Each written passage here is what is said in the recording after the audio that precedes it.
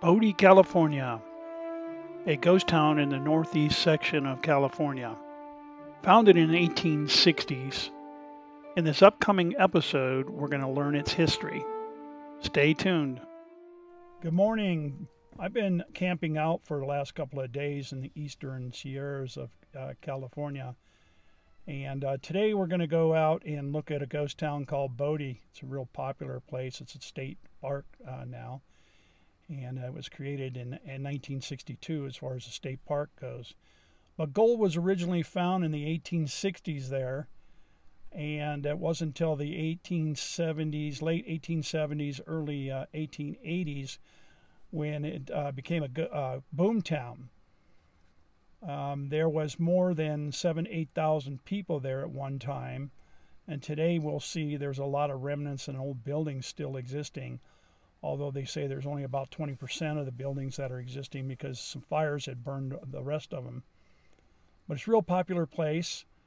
Again, I've been out in camping, so I have not really bought my normal McDonald's coffee, but I've been disguising camp coffee in a McDonald's cup. So let's go explore today and go check out Bodie. Come along, let's go have some fun. Here we are in Bodie, California, or at least what's left of it. There were several fires here over the years that demolished a lot of the buildings. But there's still a substantial amount that stands here. Gold was discovered here in 1859 by W.S. Bodie. He was from Poughkeepsie, New York. Unfortunately, he perished in a blizzard the very next year, so he never really got to see his town for its namesake. Gold was pretty slow producing here after that, but until 1875, when a partial collapse happened and exposed a very rich ore body. And that was the beginning of the boom years for Bodie. A lot of buildings here. Let's go take a look at them and see all the good things that we can find. By the mid to late 1850s, placer mining on the western slopes of the Sierras began to decline. That sent thousands of prospectors back over the Sierra Nevadas into the great unknown. The determined men blazed new trails east over the high mountains while panning for gold in the rushing streams. In 1857, placer gold was discovered near the small camp dubbed Dogtown. 2 years later, placer excitement moved 8 miles south to what would become known as Monoville. In the summer of 1859, W.S. Bodie arrived in Monoville, and he partnered up with E.S. Black Taylor. They packed their burros with supplies and headed northeast to pan the creeks located in the hills above. They followed the creeks up above 8,300 feet in elevation. 2 days from camp, they were pleased to find color in their pans. Marking the area with stacks of rocks, they selected samples and returned to Monoville for assay. The results were staggering and word spread quickly. W.S. Bodie died in the winter of 1859 during a blizzard while he was traveling from Monoville getting supplies back to his claim. 2 years later, his partner, Black Taylor, was attacked and killed by Native Americans near Benton, California. Neither of the men ever knew that they had discovered one of the largest gold and silver deposits in California. In 1861, the Bunker Hill mine was established as well as a mill, though the camp was called home to only about 20 miners. Bodie grew slowly and remained an insignificant mining camp for 17 years. The Bunker Hill Mine and Milling Company on the west slope of the Bodie Bluff changed hands several times during the years before being sold to 4 partners in 1877. The name was changed to Standard Mining Company, and within a few months the partners discovered a significant vein of rich gold ore. The profits rose dramatically, and by the end of 1878, Bodie's population had soared to some 5,000 people. The Standard Mine would yield nearly $15 million in gold over the next 25 years. The year 1877 marks the beginning of the boom years for Bodie. Communications with the outside world were established with a post office, telegraph office, and a newspaper, the Bodie Standard. Bodie sits at an elevation of 8,375 feet above sea level. The sage-covered hills surrounding the town is completely denuded of any timber. It sits in a bowl and is completely unprotected from the fierce winds. The high altitude and extreme weather prevents residents from gardening and raising livestock. As soon as the town was established, ranchers and farmers from Bridgeport, Antelope, Smith Valley, Mason, and Owens Valley supplied meat, milk, and vegetables. 4 toll roads linked Bodie to the region. The original route was from the town site of Aurora, which connected to Virginia City and Hawthorne areas. The Lundy-Bodie Road connected Mono Basin and Owens Valley. The Big Meadows Road connected to Sonora Pass, which reached over into California. The Geiger grade led to Bridgeport and was later used during the Masonic gold mining boom. These roads were heavily used by stagecoaches and freight teams bringing in supplies and equipment.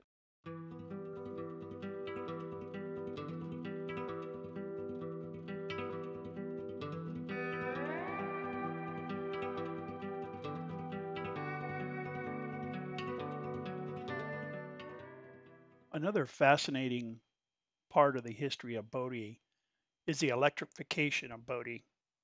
Bodie not only had electricity, it was the first place in the whole world to use power brought in over long distance lines.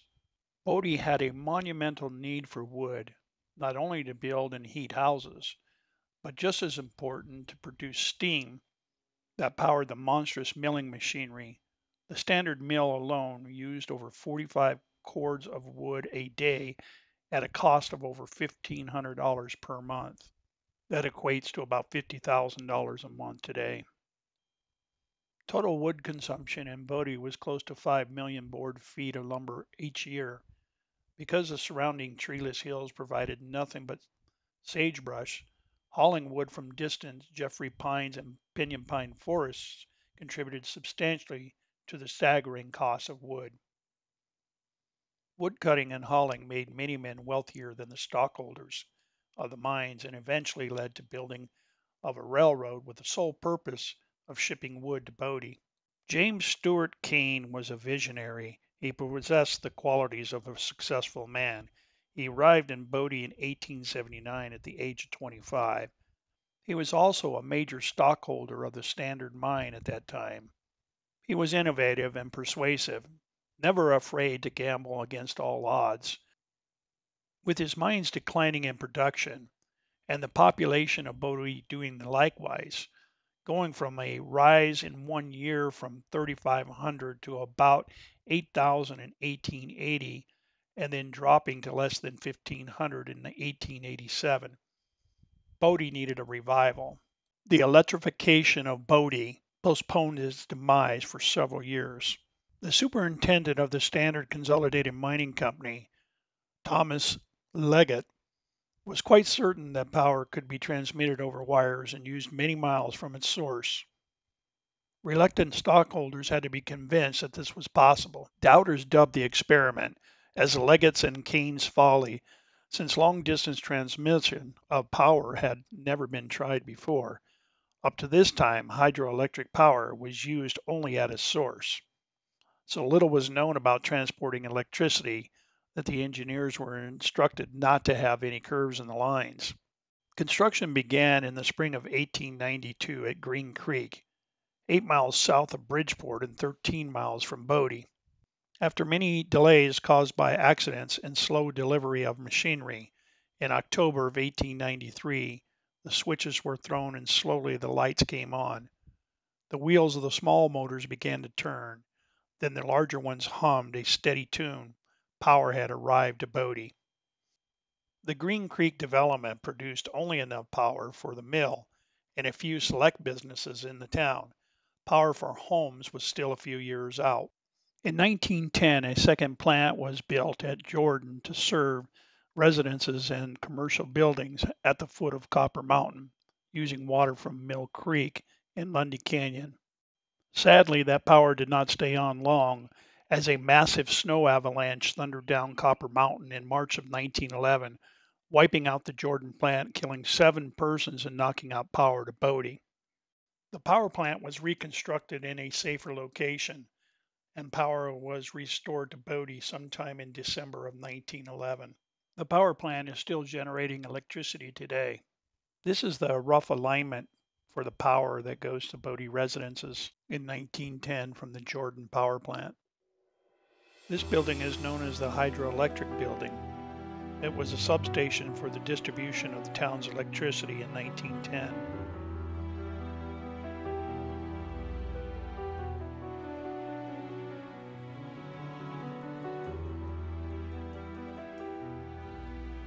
I didn't find a whole lot of information on Bodie's water sources.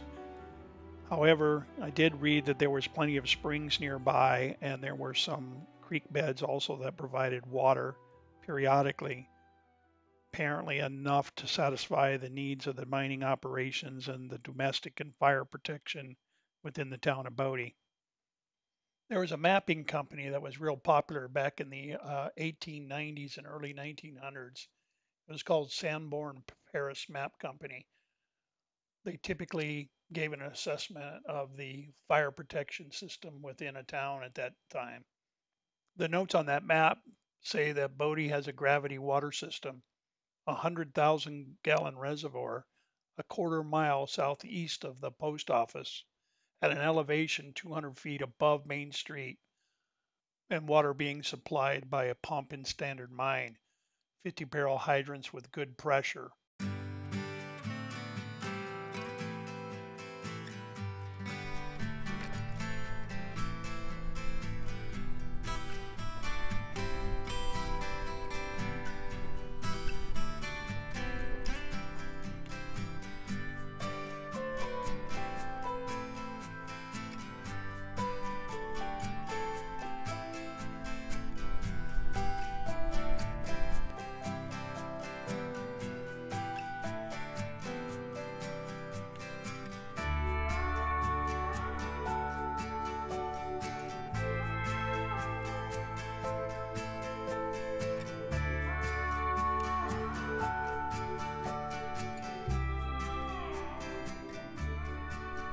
The original Methodist church built in 1896, the only church that's still existing today in Bodie. There was a Catholic church that was also built in 1882. It burned down in 1928. E.J. Clinton, head of a mining company in Bodie in the late 20s, restored this Methodist church with his own hands and often preached sermons. The house shown in the foreground is known as the Miller House. Tom Miller was born in Canada, worked as a teamster for the Bodie Railway and Lumber Company at Mona Mills near Mona Lake.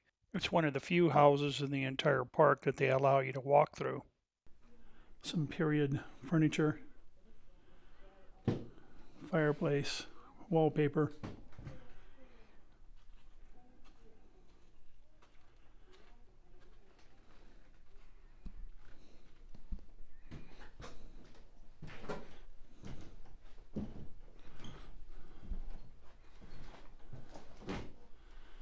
Furnace.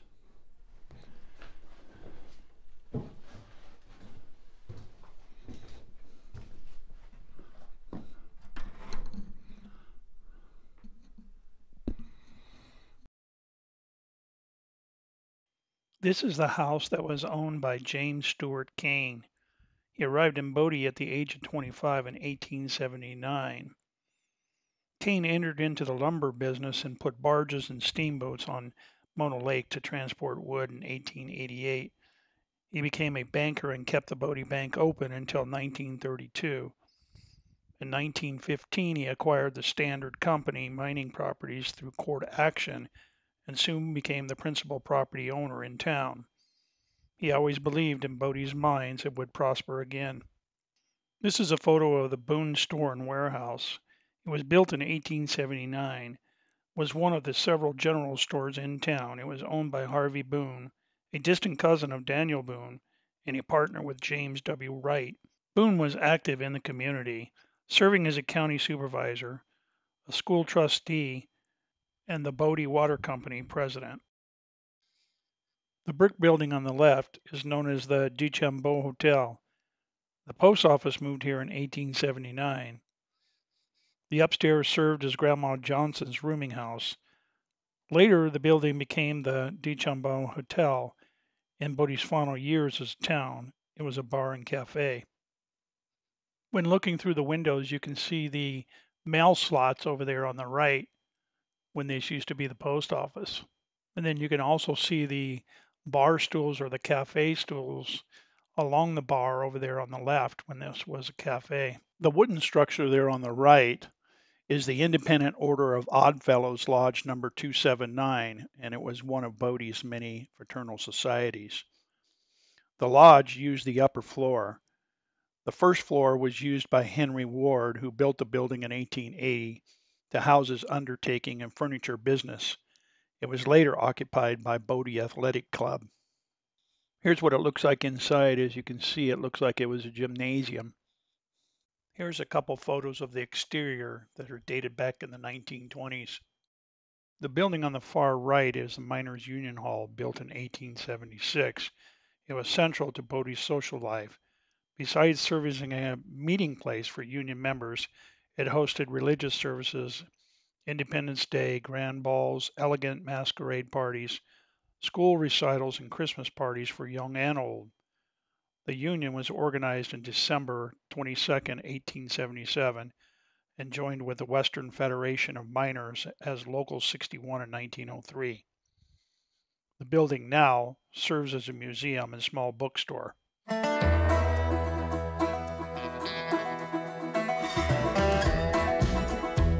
George Wheaton and Nicholas Lures built this store here in the early 1880s. James S. Kane, who was one of the largest property owners in Bodie, bought this store in 1898.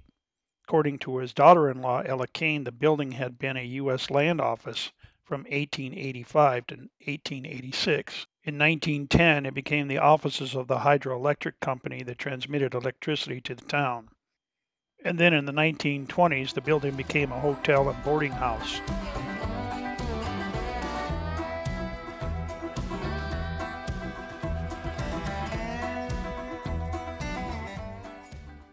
This is a look at the Bodie Firehouse. And the interior, you can see what's in there, along with a typical fire hydrant spread throughout the city.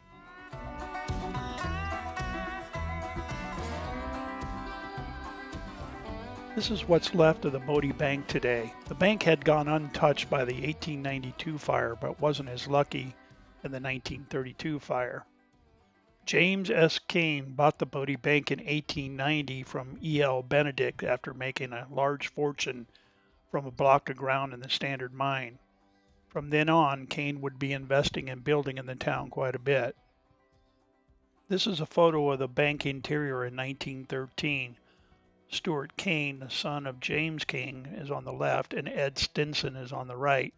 And in between the two, you can see the bank vault that exists today.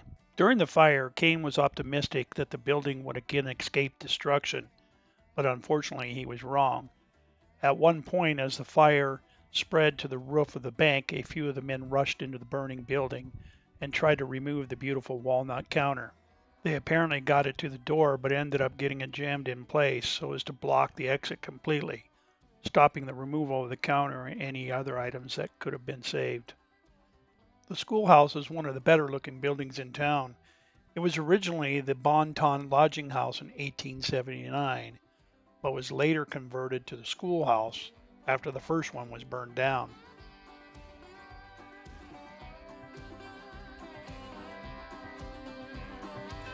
The Standard Mill deserves an entire section to itself.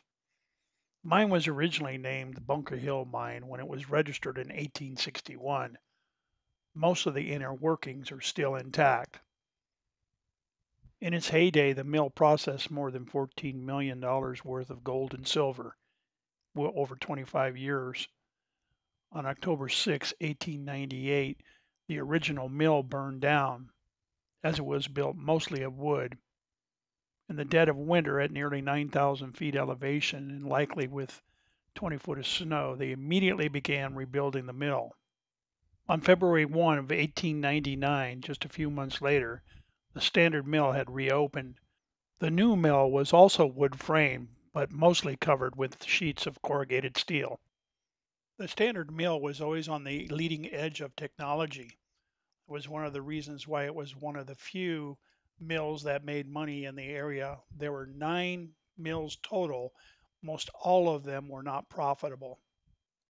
Just to name a few innovations that allowed this mill to be technologically advanced was the outstanding and ingenious pulley system, cable system, and gondola system that ran ore directly from the mine down to the mill, and the electrification of the mill, and then perfecting the cyanide process to extract gold from the ore.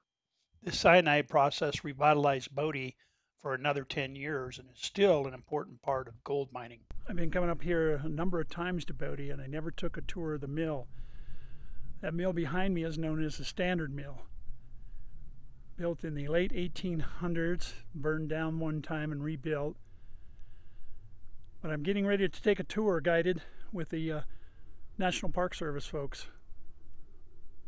So I got some video coming on that. Should be fun.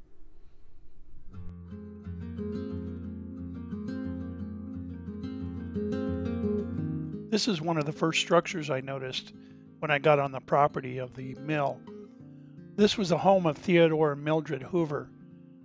Theodore was the manager of the Standard Mill and lived in this house for about 3 years. Theodore was the brother of would-be President Herbert Hoover, who occasionally visited Bodie. But that was long before he was president. All right, Matt, tell us what's going on here. All right, so the mill workers here made $4 a day. And it might not seem like a lot today, but that was actually a lot of money back then. In fact, the dock workers in San Francisco made $2 a day. An impressive drill press shown in the fabrication shop of the mill. This is the main electrical room where they first initiated power to the Standard Mill.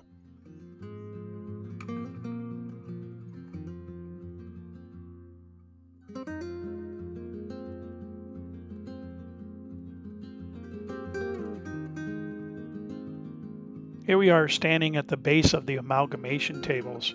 You can see there are 4 tables, and at the top of those tables are 5 stamps each. This must have been an outrageously noisy location. A slurry produced by the stamp flows over an amalgamation table, surfaced with copper plates and smeared with mercury to catch the gold and silver. This is known as an amalgam, and it is scraped off the table and carried to an amalgamation pan for further processing. Slurry that flows off the table is collected by troughs and delivered to a vaner or concentrating table. This is a cross-sectional diagram of the whole mining and milling process. It was created by the historic American engineering record. This is a photo of the chute that comes down from the amalgamation table to the shaker room.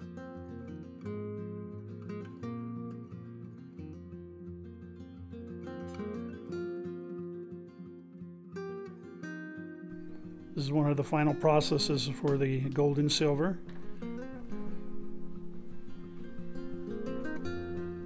Here's a mold for a gold and silver bar poured out of this vessel.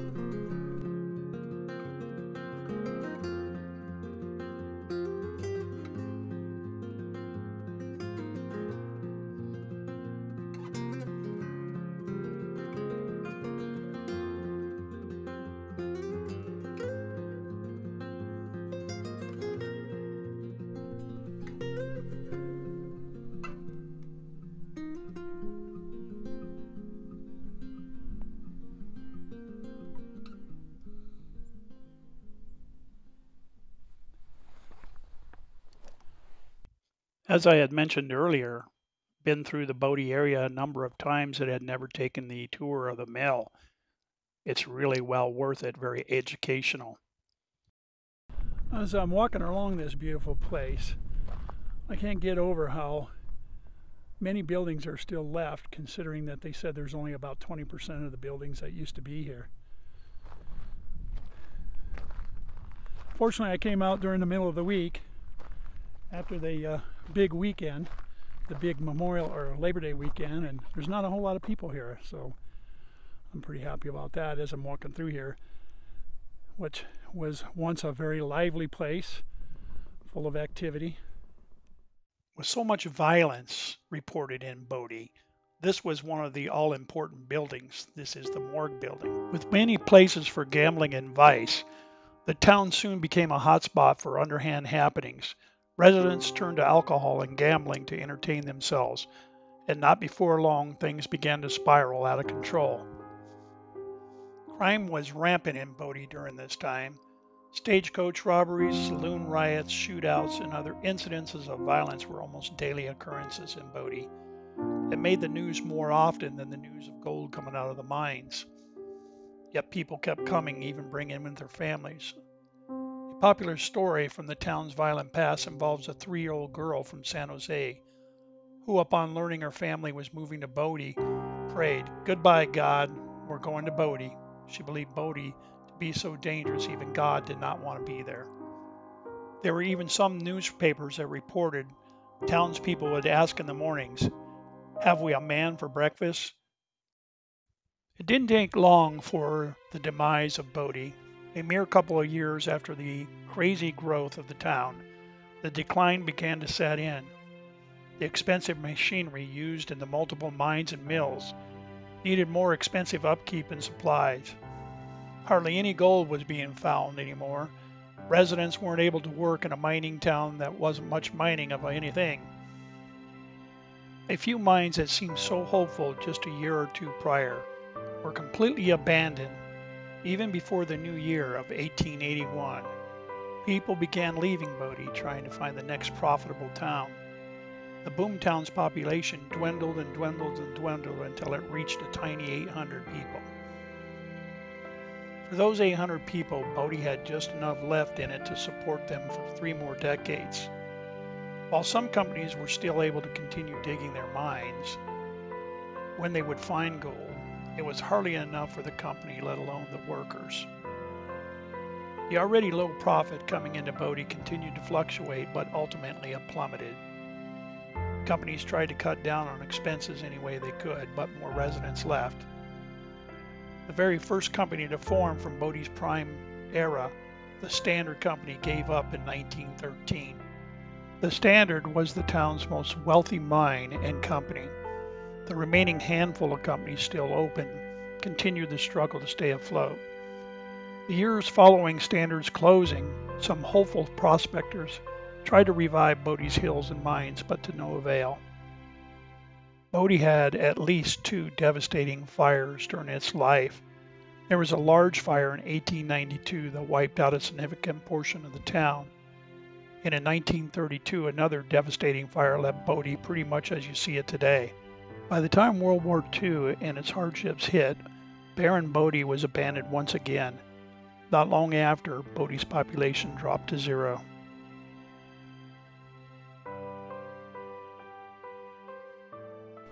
Thanks so much for watching my video all about Bodie. As with all my videos, I thoroughly enjoy the experience. I love being in the outdoors, walking where many people used to be, and listen to the silence that there is now.